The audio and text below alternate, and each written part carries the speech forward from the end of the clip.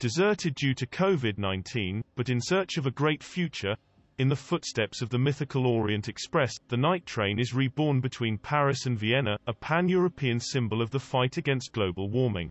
Apart from a few guests from the Austrian Railways OB and the SNCF, including the French Minister for Transport Jean-Baptiste Djabari and an journalist, the first Vienna-Paris train, which left the capital on Monday evening Austrian, is quite empty.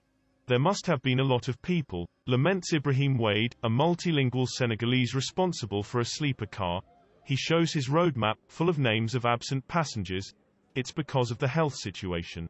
In the compartments prepared for nothing, water bottles will wait as far as Paris Gare de l'Est.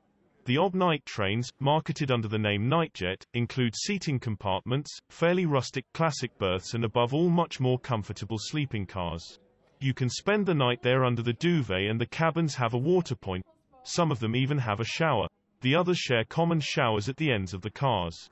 The towel is provided and breakfast is included, but there is no Wi-Fi, and the heating is sometimes faulty. With the night train, we are clearly targeting business trips, explains Kurt Bauer, responsible for long-distance trains at OB. And also tourists who like to take their time. Salzburg, the city of Mozart, is on the way, as well as Strasbourg and Munich. A train journey also emits much less greenhouse gases, around 20 kilograms of CO2, compared to around 200 kilograms for a flight.